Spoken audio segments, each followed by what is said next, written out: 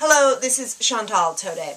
There's been a lot of focus on patent infringement lawsuits in the mobile space, with a lot of the focus on suits between OEMs and the mobile operating system designers. However, there appears to be a growing number of patent infringement suits being brought against marketers who are operating in the mobile space using mobile technology to interact with their customers in one way or another. In one recent example, Helfrich Patent Licensing sued the National Basketball Association, alleging infringement of patents by sending a series of messages and content to fans via SMS.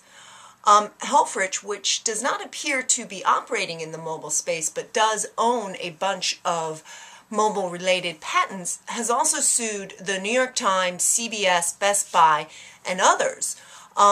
These suits are troublesome for marketers because many of them are already facing significant cost pressures, and the goal of these suits is typically to gain some sort of licensing fee.